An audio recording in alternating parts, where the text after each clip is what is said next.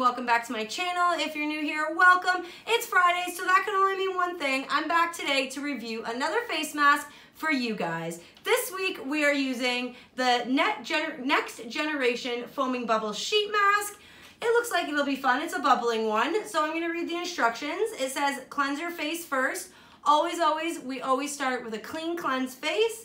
Apply the product onto damp skin. Mask will start to bubble and foam in seconds. Leave the mask on for 10 to 15 minutes, then rinse with warm water. On the back of it, it shows a little diagram. Put the mask on, let it sit, it'll bubble, rinse it. Pretty generic. So we're gonna go ahead and we're gonna open it with a little pull tab. I'm gonna go ahead and smell it because you all know that's what I do best. So let's smell her. Okay, it doesn't, ew, it kind of smells kind of, I don't know. It doesn't really have a smell. To be honest, it just smells clean. So we're gonna go ahead and we're gonna take it out. Again, super, super goopy. Be careful as can be opening it. Super, super goopy.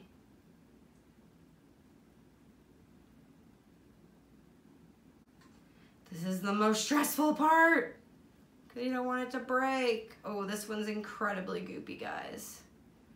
My one friend Monica has done this one. So hey girl Mon, if you're watching this, I'm doing the bubble mask. And thank you to my friend Brittany for giving me this mask. She gave me a bunch of masks when I hit my 100 subscribers, and this was one of the masks. So, okay, I almost have it all out. It is really wet. Okay, so I have a cloth here because it did say to dampen the skin first. So I stole one of the girls' face cloths. So I'm just gonna wipe my face because we want it to go on damp skin. Okay, and I'm gonna go ahead and put the mask on. Ooh, now that it's on, I can kind of smell it. It has kind of like just a soap smell. Oh, it really sticks nicely. It has a really nice stick on it. I think it is the soap that kind of, I don't want to get it too close to my eyes. Okay, I have one complaint already and it hasn't even started. These eye holes need to be bigger. The mask fits amazing.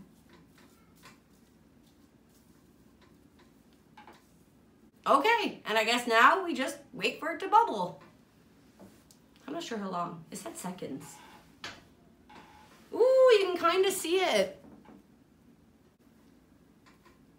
It's like perfect for Halloween. Boo! Okay guys, so it's been 10 minutes and this is what it looks like.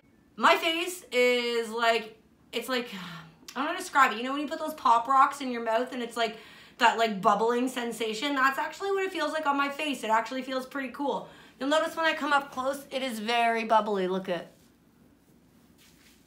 So it really does foam. It foams a lot, as you can see. So I'm now going to go rinse my face because it says just to rinse it gently, and then I'll be back with my final review. Alright guys, so I just went and rinsed my face off, and I'm actually gonna say I love this mask.